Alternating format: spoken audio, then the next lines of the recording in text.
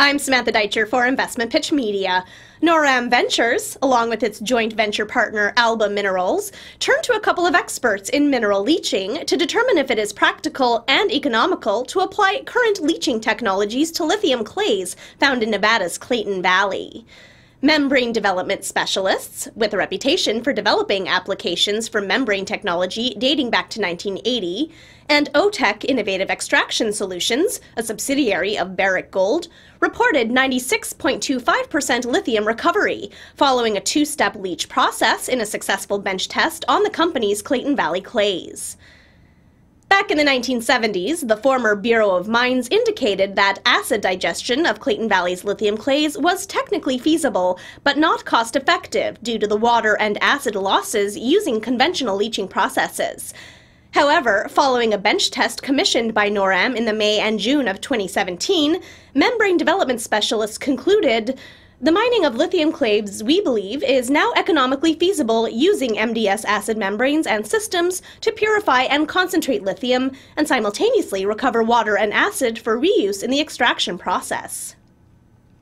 Given the volumes of water and acid needed for the processing of lithium clay, being able to recover both for reuse in the process is a huge benefit, which makes the digestion of lithium cost-effective and attractive.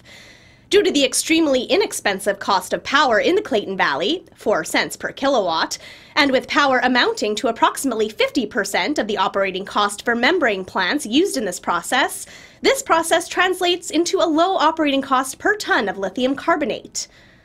Mark Ayrton, Noram's president, stated, "Our focus is not only on finding and developing lithium and graphite deposits, but also on sourcing and supporting new, environmentally friendly processing techniques to produce our lithium and graphite products."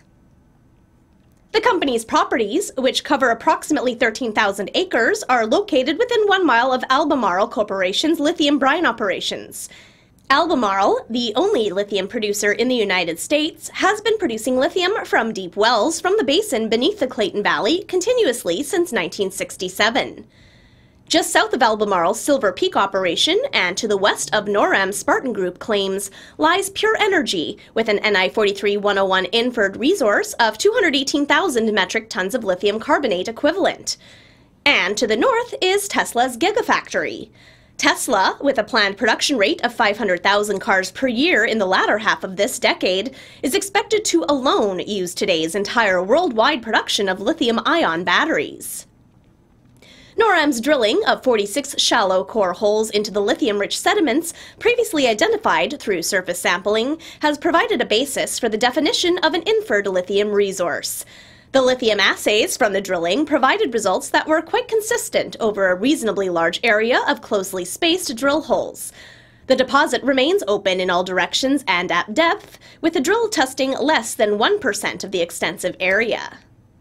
The report identified an inferred mineral resource of approximately 17 million metric tons at a grade of about 1,060 parts per million lithium, which equates to 96,476 metric tons of lithium carbonate equivalent.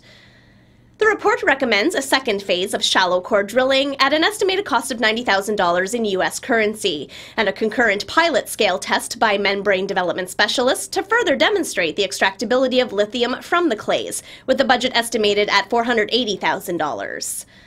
The shares are trading at 7.5 cents, and with 175 million shares outstanding, the company is capitalized at $13.1 million. For more information, please visit the company's website, noramventures.com, or contact Mark Ayrton, president, at 604-761-9994, or email mark@noramventures.com. I'm Samantha Deitcher for Investmentpitch Media.